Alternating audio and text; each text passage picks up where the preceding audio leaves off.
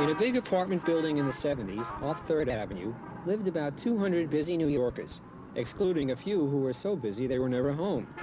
One evening, as the sun was setting on the west side, Natalie Adams relaxed in her smart one-bedroom apartment, doing her fingernails.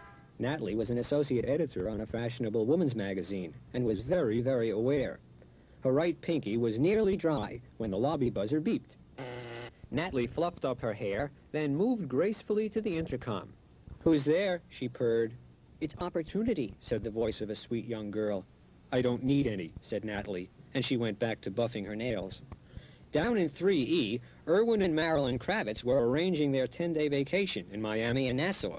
Irwin had just vetoed the optional extra side trip to the Everglades when they heard the buzzer. Irwin glared at Marilyn.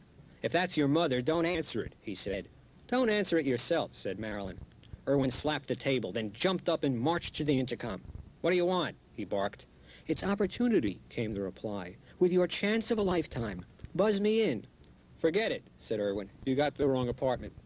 He sank down again behind his stack of travel folders and frowned at a paper covered with numbers. And then he suggested to Marilyn that maybe they should just consider renting a locker at Brighton Beach for weekends. Zooty Fletcher, in 12B flat, was writing another surefire pop-rock blues hit, but the buzzer hit a note that most definitely was out of tune. Zooty unplugged his guitar and laid it on his collection of rejection slips. "Who is that down there playing an unnatural natural up here?" he cried.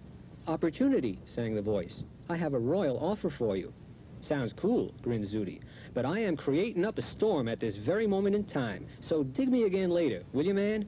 "Sorry," she said. "I can't. I'm only allowed to buzz once."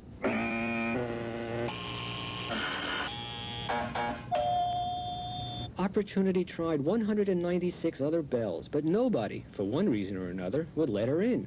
She became tired and discouraged. Her index finger even developed a blister. A new occupational hazard, she thought, as she pushed the last remaining buzzer. "There's nobody here," cracked the voice of Miss Grace Hester. "You don't fool me one bit, you dirty, filthy, pervert deviates," she shouted. Get away, before I dial 911. And she rolled her portable dishwasher in front of her door. Sadly, Opportunity slumped down on a bench, her gossamer wings drooping on the tile floor. A tear trickled down her tender cheek. From under the staircase, Stanley Wallowitz, the super, had been watching her with suspicious eyes. Abruptly, he grunted and moved towards her deliberately with slow, measured steps. "Pretty lady," he said, "is not my business you run around in nightgown and wings. But maybe you bother too much the tenants. Better you go before trouble is made."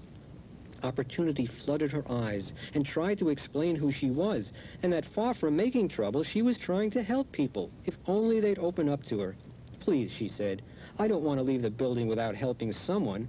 Perhaps you'll go back to your apartment, and then I could come to your door and—" "No, lady," said Stanley. "I am a family man. Also, comes my wife too soon." And gruffly but gently, he led Opportunity to the sidewalk.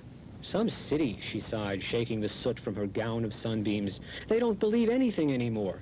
Nobody even recognizes me." She reflected a moment about that, and then wondered if Mayor Beam would see her.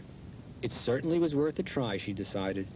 So Opportunity folded her wings tightly to avoid getting them squashed in the subway